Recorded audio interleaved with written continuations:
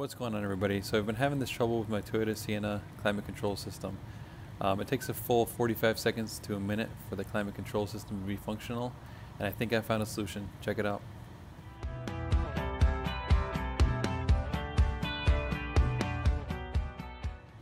So I pretty much explained it in the intro, but the biggest issue is when I turn the car on, it takes a full 45 seconds to a minute for the climate control system to start working, which doesn't sound like a lot, but when you're sitting there in a hot car, it is quite a bit. Another thing I noticed was that when I change it from hot to cold, from max cold to max hot, it was only staying cold. It would not switch back and forth. So I went underneath the dash and discovered this. So just above the gas pedal, right behind the center console, there's a blend door actuator.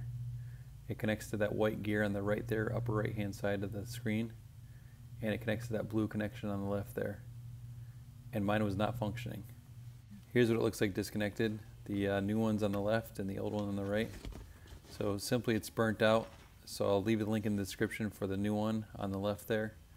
It's not a genuine Toyota part, but I figured for less than a third of the price, it's probably a good buy. Time will tell. These are very common on modern climate control systems, especially systems that have like a set temperature. Say you want to set it at 70 degrees or 72 degrees. These are very common. And just because I'm showing you on a Sienna doesn't mean that this isn't very similar for many Toyota cars and many other cars for that matter. But when you're reinstalling it, you want to make sure that the gears line up perfectly.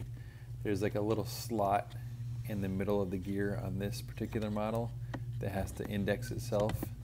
So just make sure that you kind of test it out before you turn it on and give it a test run. As you can see, it took a little bit of time to get this in there perfectly. I had to kind of move the gear around a few times just to get it to line up.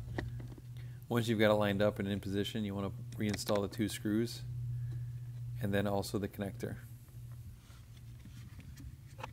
When you tighten down these screws, make sure you don't tighten them down too much. You don't want to strip out the plastic. Then reinsert the connector and give it a test.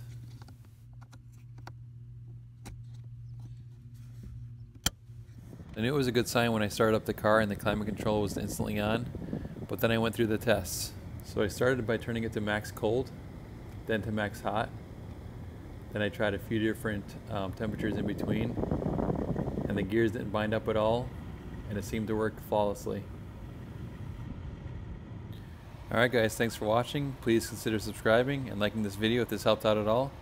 And make sure to check out the link below. I'll link the one for the Sienna, but the other ones are very similar, so just go through and find the right one for your car, and you should be good to go. Thanks for watching. See you in the next one.